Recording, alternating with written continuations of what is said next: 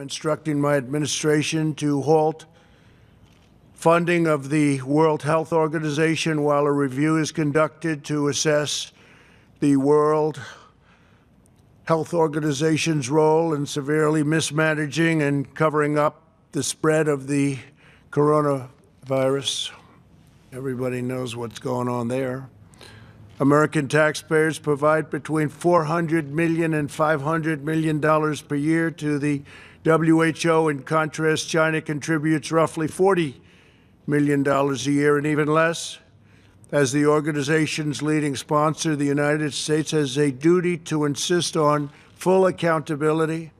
One of the most dangerous and costly decisions from the WHO was its disastrous decision to oppose travel restrictions from China and other nations. They were very much opposed to what we did. Fortunately, I was not convinced and suspended travel from China, saving untold numbers of lives. Thousands and thousands of people would have died. Had other nations likewise suspended travel from China, countless more lives would have been saved. Instead, look at the rest of the world, look at parts of Europe, other nations and regions who followed WHO guidelines and kept their borders open to China, accelerated the pandemic all around the world. Many countries said, we're going to listen to the WHO, and they have problems the likes of which they cannot believe. Nobody can believe. The decision of other major countries to keep travel open was one of the great tragedies and missed opportunities from the early days. The WHO's attack on travel restrictions put political correctness above life-saving measures. Travel bans work for the same reason that quarantines work. Pandemics depend on human-to-human transmission. Border control is fundamental to virus control.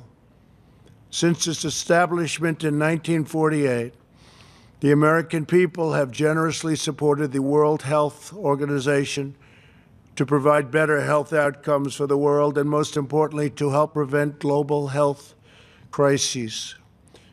With the outbreak of the COVID-19 pandemic, we have deep concerns whether America's generosity has been put to the best use possible.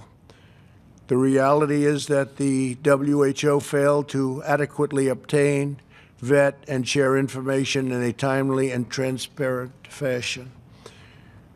The world depends on the WHO to work with countries to ensure that accurate information about international health threats is shared in a timely manner. And if it's not, to independently tell the world the truth about what is happening. The WHO failed in this basic duty and must be held accountable. It's time, after all of these decades. The WHO failed to investigate credible reports from sources in Wuhan that conflicted directly with the Chinese government's official accounts.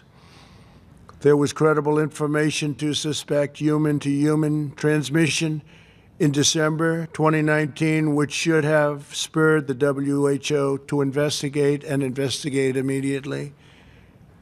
Through the middle of January, it parroted and publicly endorsed the idea that there was not human-to-human transmission happening, despite reports and clear evidence to the contrary.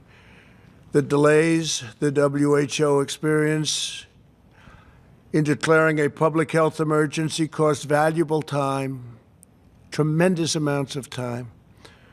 More time was lost in the delay it took to get a team of international experts in to examine the outbreak, which we wanted to do, which they should have done. The inability of the WHO to obtain virus samples to this date has deprived the scientific community of essential data. New data that emerges across the world on a daily basis points to the unreliability of the initial reports, and the world received all sorts of false information about transmission and mortality. The silence of the WHO on the disappearance of scientific researchers and doctors, and on new restrictions on the sharing of research into the origins of COVID-19 in the country of origin is deeply concerning, especially when we put up by far the largest amount of money. Not even close. Had the WHO done its job to get medical experts into China to objectively assess the situation on the ground and to call out China's lack of transparency, the outbreak could have been contained at its source with very little